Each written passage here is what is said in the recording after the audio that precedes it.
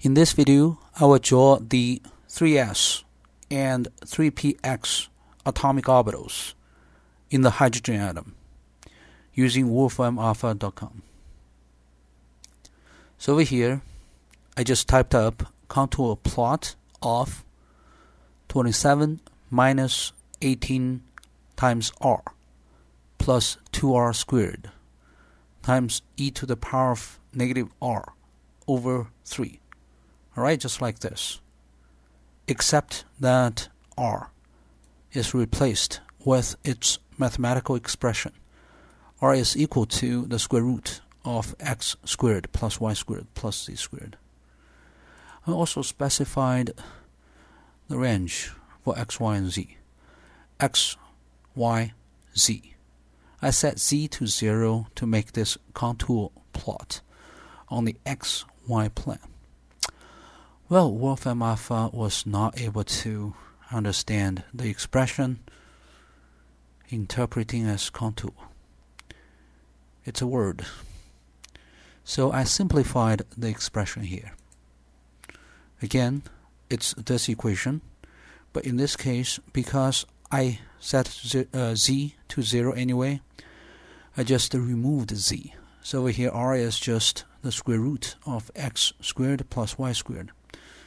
Okay, again, you're looking at 27 minus 18r plus 2 times r squared times e to the power of negative r over 3, this function. So this time, Warfarm Alpha was able to draw the 3s atomic orbital. However, it does not show the nodal plane. So I want to show you where the nodal planes are. They're both spherical nodes. One at r of 1.9 atomic unit. So 1.9. Yeah, it's a little hard to see here. This one. Another one 7.1. So around 7. So this one. These two are the spherical nodes. Unfortunately, Warfarm Alpha does not show the nodal plane clearly. I would recommend to use maybe a dash line, dash circle to specify the nodal surface here. Anyway, you can also use Warfarm Alpha to calculate the positions of the two spherical nodes by entering this and hit equal sign or hit enter. When you set this equation to 0, well, part of the 3s wave function, you get two roots, 1.9, 7.1. Alright? So now let's work on the 3px orbital. So again, I was just entering this expression here, x times 6 minus r times e to the power of negative r over 3.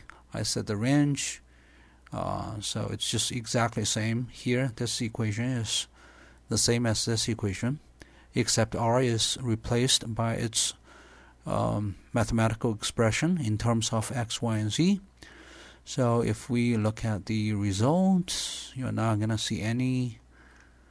It's a little too complicated. Standard computation time exceeded. So again, I removed z because anyway I set z to 0. So I remove z. As you can see now, r is just the square root of x squared plus y squared. Again, you're looking at x times 6 minus r times e to the power of negative r over 3. This is 3px atomic orbital. So now you look at this. Well, wonderful. We have this 3px atomic orbital. And I want to tell you the sign of each lobe. This is positive, negative, positive, negative. There are two nodes. When r equals 6, we have a spherical node. Okay? When r equals 6. So this is 6. This is 6. So when r equals 6, we have a spherical node. Now when x is 0, we have a planar node. So when x is 0, we have a planar node. So on the two sides of a node, you should have two opposite signs. So over here, this one is positive. Why? Because in this region, x is positive. And 6 minus r is positive. So if this is positive, this part has got to be negative. And then this part is positive. and this part is negative. Again, positive, negative, positive, negative.